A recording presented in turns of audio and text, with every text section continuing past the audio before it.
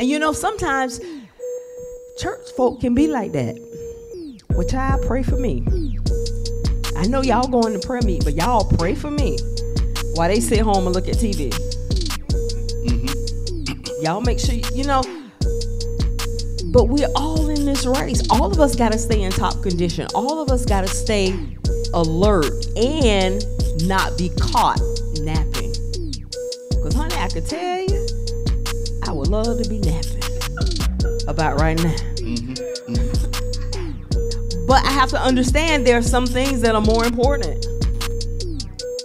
There are some things that are more beneficial, you know? And so sometimes we just have to say no to what we desire and what we want, and understand that what I'm doing for God is gonna last. What I do for man, you can work your tail off on your job. Let something happen to you. Guess what? The next day, somebody else gonna be in your place doing your job. They may miss you for a moment, but what? It goes on.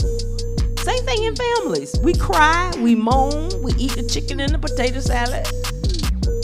But after a while, what? Life go on. People move on.